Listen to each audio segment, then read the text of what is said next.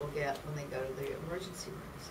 Senator Hutchison, I think I speak for a lot of people I know in my zip code and a lot of conservatives that I have had the pleasure of having a lot of debates with. And I think the concern about what the Republicans are doing right now is that what they're proposing is kind of a light alternative to what the Democrats are really proposing.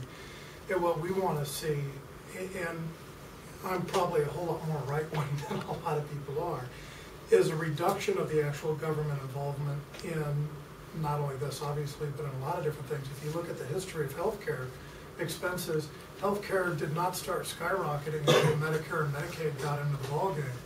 And right now, the government actually is responsible for paying over 50% of the healthcare bills out there already.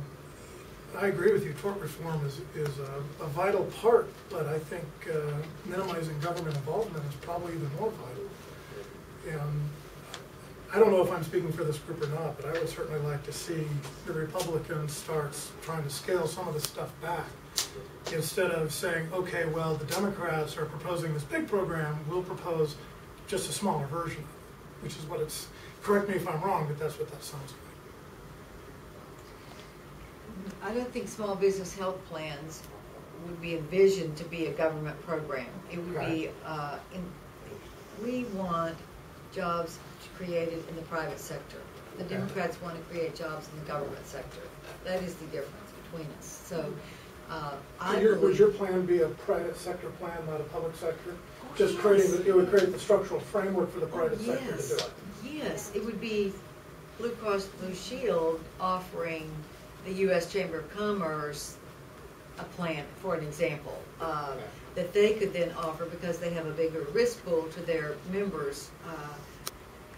You know, maybe employees of 25 or less, or something on that order.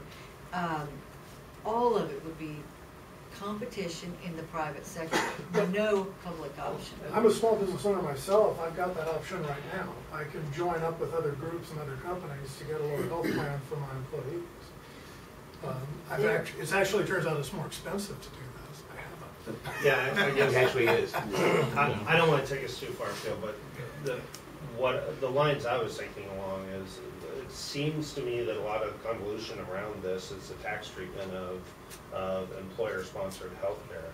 So why not eliminate that, or just equally treat it so that all health insurance premiums are tax deductible at the individual level, regardless, individual or corporate level, whoever pays them, regardless, and then you don't have to worry about portability, you don't have to worry about any of that. It's a much simpler solution, and it's a conservative solution. I think that's a good solution. I agree with you. I think that would be a great solution.